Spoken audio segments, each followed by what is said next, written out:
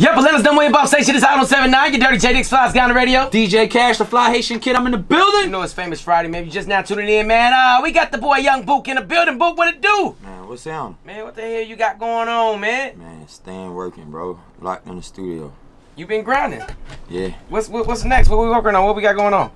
Actually, I'm just, you know what I mean? I'm taking some time out to work on my album. Okay. Yeah, it's time for an album now. I've been dropping tapes for a minute. So what do you think? What's the different process from you dropping a mixtape and an album? Like mixtapes to me is like songs that I feel like I did that was good enough to put out that I felt like wasn't good enough to sell. I feel like you should have been dropped the album. Yeah. Cause you know why? I feel like every tape you drop, every project you drop, it's like through the roof. You know what I mean? So I think it's only right that you drop like a full-fledged album now. You know what I mean? It's time for, you know, patience, man. You know, I've been patient. I've been waiting on my time. So has that been a hard process? Cause like I said, you've been doing it. You have been doing it for a long time. Been in the game a long time. Like when did you first come out? In 2011. 11. So it's been some years. So to see so many people, like, you know what I'm saying, like new artists come, do they ever like discourage you a little bit? Like, you know what I'm saying, as far as the new artists? Nah. I don't knock a next. You know what I mean? If the next person come in the door after me and take out before me, like, it was God's plan. It wasn't mine. You know what I mean? So that person may needed that blessing more than me at that time. Right. I do feel like you're underrated though.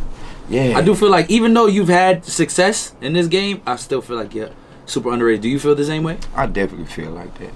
I feel like I like being an underdog though. Right. Cause you can creep up. Right. Yeah, I like creeping up.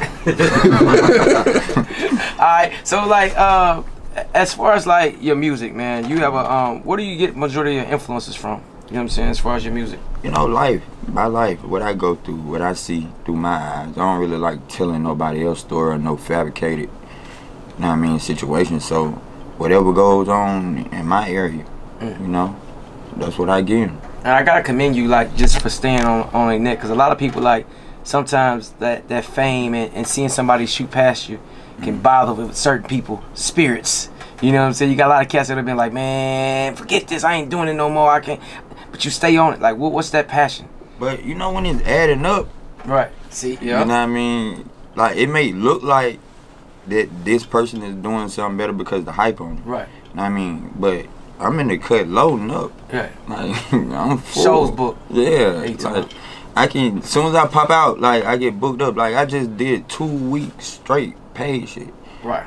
Like, it wasn't no free shows, and then like it was something that I requested to be here. How much different is the album gonna sound? It's gonna sound really than the mixtapes.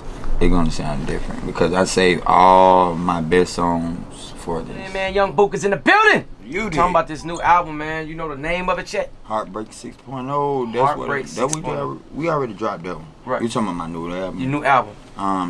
We're gonna stick with Now Never. Now Never. Okay, meaning behind that? It's like now or never. It's now or never. You get only one shot. Don't blow it. And I feel like it's time. And you said like basically this album is all the songs that you saved over the years. How many years have you been recording this and been waiting for this project? Actually, I can say 2 years now. 2 years. What is it sounding like, man? That's a lot. It sounded like church on a Sunday.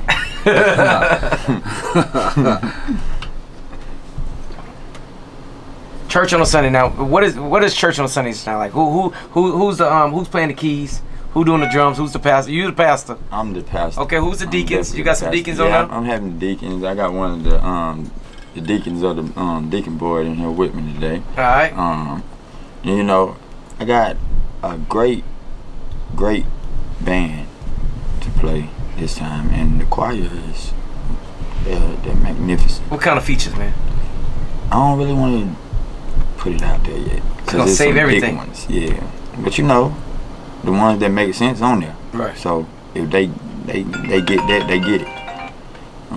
Okay. What's the main request from your fans? Like when your fans talk to you, what's like the main? Because like, I feel like you've had, like I said, you've had a lot of dope success, but I feel like you have a long way to peak. Like you haven't, you know what I mean, hit your potential yet. So, I mean, when I get it, it's still career mode. Right. Is there anything in particular though your fans request? Like, do they say like, we want an album, we want another tape, we want you to do features with this one? Like, actually, all of the above. Oh, word. Yeah, they want me to put out my album before I even finish it, and they want me to do a song with Lil Baby and Gunna. That's all I hear. But those are dudes who I'm familiar with. Like, it ain't like there's no problem with them, but you know, when you know somebody, like really know them, you don't really be on that. Right. Like, it ain't no wave riding thing. Right. So, like, if it come, it come. Like, but then the bros though. Right. Mm-hmm. Okay.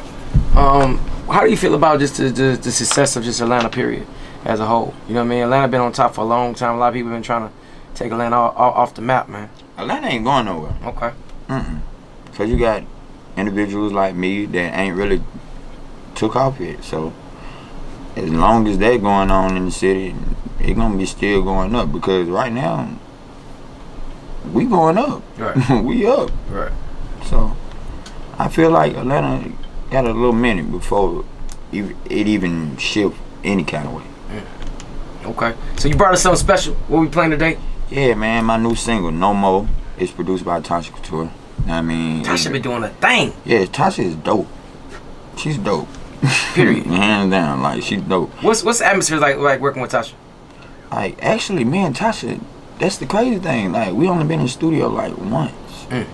But we got so many songs together. She just be shipping them to you. Yeah, like she sent like 10, 15 every time though. Like she's a workaholic just like me, so I salute her grind.